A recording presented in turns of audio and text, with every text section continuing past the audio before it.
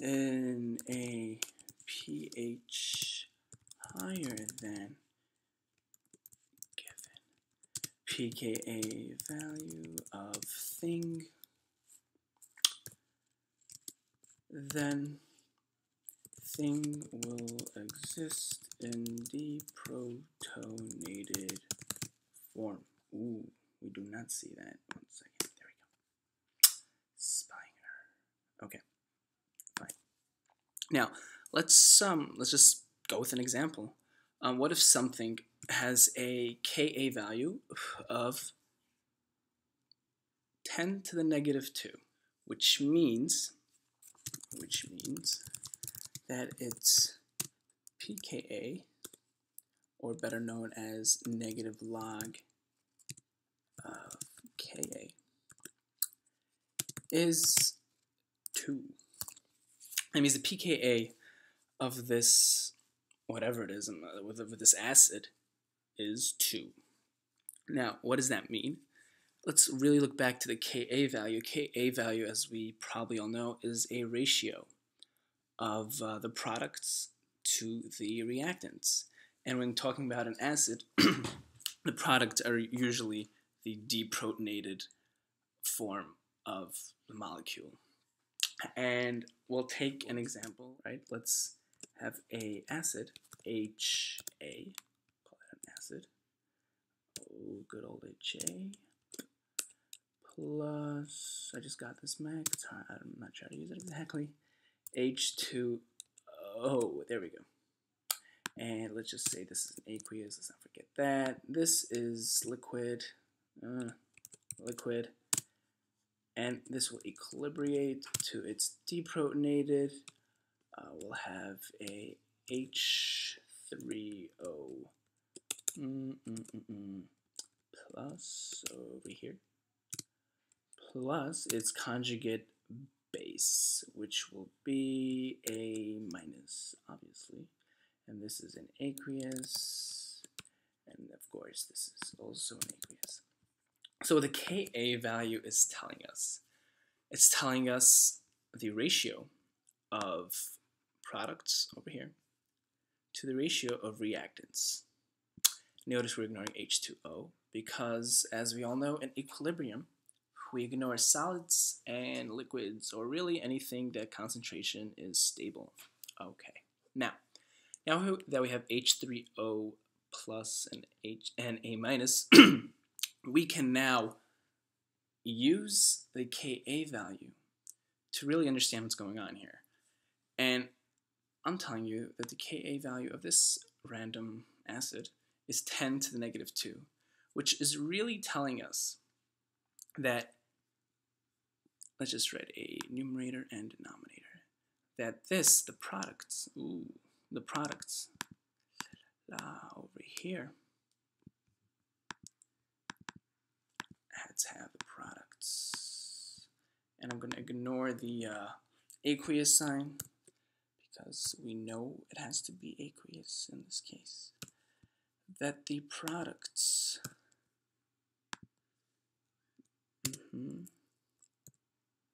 multiplied their concentrations, right?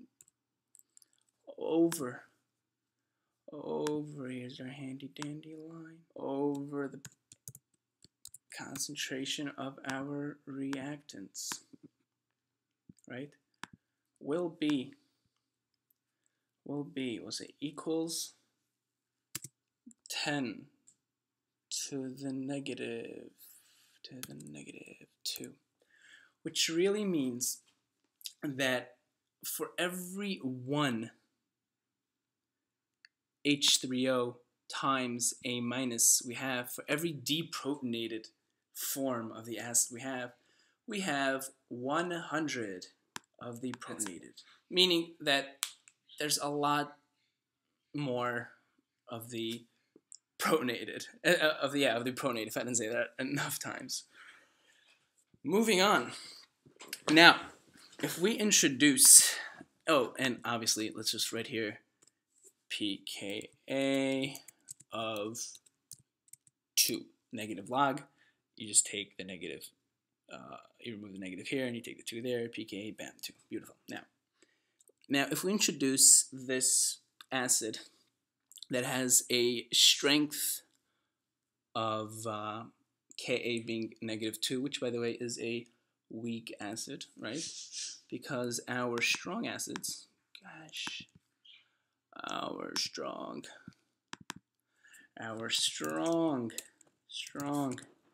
acids will have a Ka greater than 1. Because what does that mean? If we have a Ka greater than 1, then the ratio of our products is greater. The product in the numerator is greater than the reactants in the denominator. And if we have the numerator greater than denominator, as we all know from our 3rd grade fractions, it will be greater than 1. And if, say, the denominator was greater than the numerator, it will be less than 1. Okay? So strong acids will have a Ka greater than 1. And what does that translate over to pKa? Translate to pKa. That would be, can you still translate? There we go. Negative log of Ka, which will then be a negative value. Okay? So if it's in strong acids, the Ka is greater than 1, then therefore the pKa is a negative value. Right? But for weak acids, however, their Ka values is 1 or less, or 1 to the 10 to the -14th, really. And then the pKa values would be 0 to 14. Very, very weak acids have a Ka value smaller than 10 to the -14th. It's a very bad ratio. Therefore, their pKa is greater than 14 here. All right, that was a side. And now, going back, sorry for that, but going back, if we introduce this acid, this HA acid, into an environment that has a, let's say, high pH, then why would it exist in its deprotonated form? Why would it go to its products? And that is actually pretty simple. What does a higher pH mean? A higher, yeah, that's right. A high pH signifies, I hope I can spell signifies, yes. A high pH signifies an environment, yes. Signifies an environment that has very little hydronium ions, right? The pH is high, therefore the pKa, not the pKa, if the pH is high, therefore there's very little hydronium ions. And let's just analyze that a little further. Example. If pH is 13,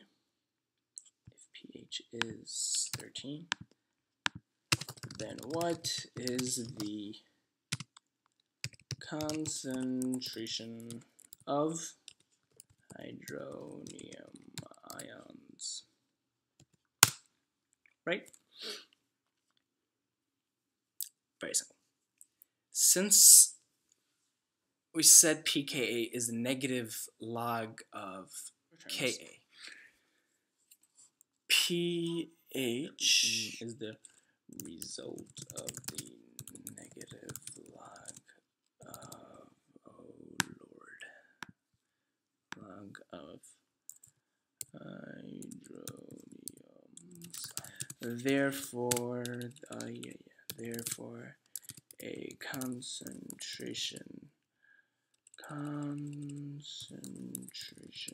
of hydronium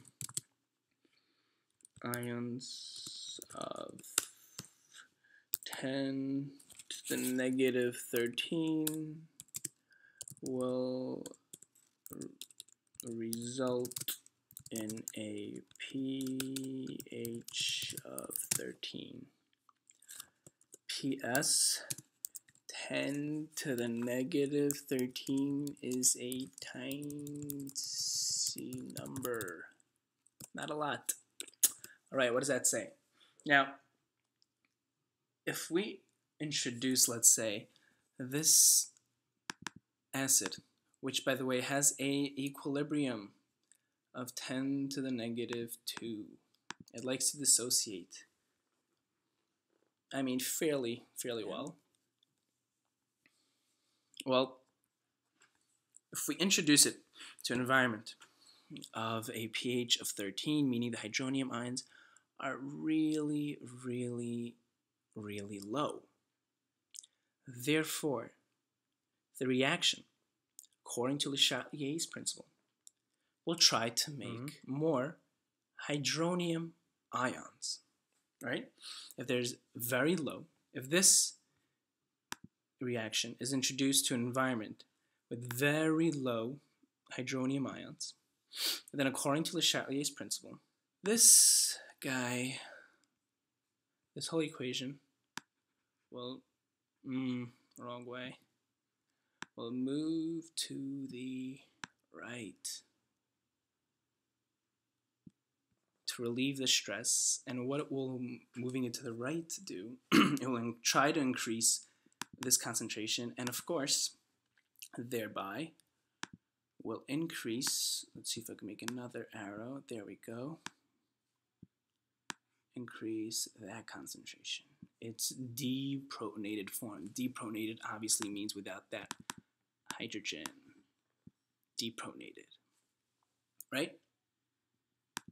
And that is why, if we introduce a reaction or an acid that has a pKa value that is less than the pH of the environment, then the acid will exist in its deprotonated form because the reaction will move to the right to try to relieve the stress caused by a decrease in hydronium ions relative to its own equilibrium, 10 to negative 2, and thereby also increasing the deprotonated state of that ion.